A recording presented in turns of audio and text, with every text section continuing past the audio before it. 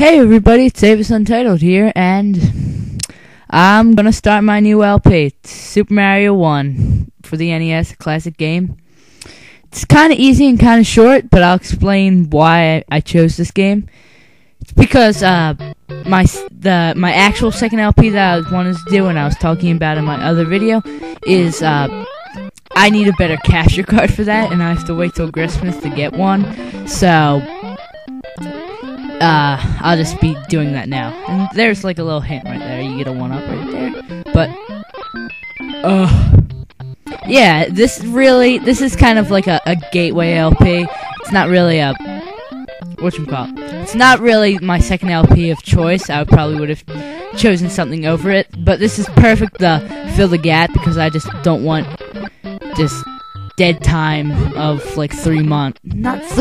There's not 3 months between now and Christmas. It's about like 4 weeks. And this game is really short. Like, it might be like an 8-episode long LP with extremely short episodes. And that's basically why I chose this. And I'm not sure if you guys want me to. It might be kind of bothersome, but I might want to do a couple of videos to kind of give you clues on what my my third LP will be. It feels kind of weird because that should be my second LP.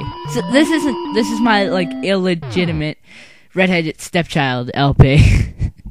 Wow, I never got that joke. Well, I guess it's from somewhere, but it's probably really old, and I honestly don't care.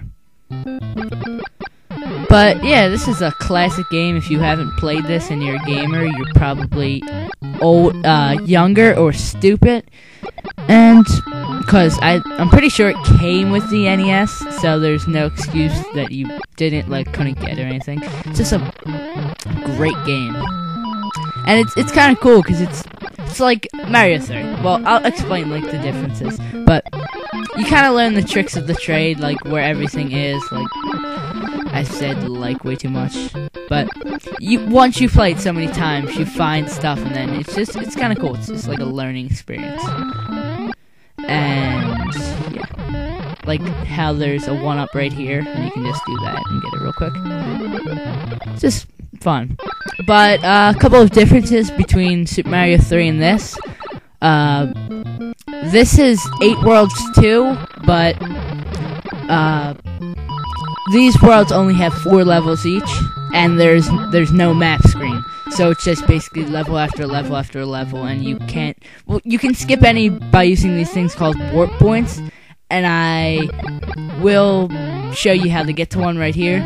If you jump up on that thing and go all the way down, go the way all the way across, there's like 3 warps, and you can go to 2, 3, or 4, which is kind of cool. And there's also a really cool glitch here. I'm not going to do it because it like screws up everything, but you can go to -1 world, which is basically an endless water level, and as we know, we all hate water levels, so why would anyone want to do that? And let me see if I get fireworks this time. Nope. But if your time ends in 1, 3, or 6, you'll get the number of fireworks that corresponds to that number. So if you get 3 at the end of your time, you get 3 fireworks. You get 6, and so on and so forth. It's pretty. You just get extra points. And in this game, extra points don't add up the lives, just like the other Mario game. I keep saying whatchamacallit. Like in Super Mario 3, if you get 100 coins, you get an extra life. But if you know a little cheat that I might have to use, I hope I don't, which is when you're on the start screen after you die, if you hold a button and press start to restart your game, you can jump right back to the first level of the last world you died in, which is really cool. And I only had to use that when I was in World 8 when I was doing my practice run. Yes, I actually did a practice run of this, so I'm not gonna look like an idiot being like, "Ooh, what's that? Ooh," and then get shot by something. But the game is pretty easy for me. I only had trouble on a couple of levels, and this is the castles of the thing, like how we had airships in the other game. It's basically these castles, and there's always an indoor castle like this at the end of every world. And they're kind of designed the same, which is kind of weird. and there's always the same boss fight at the end. Just this guy, Bowser. Even though if there's like you fight 8 Bowsers, it's like one of them fake, because he like falls into a lava and dies. And look,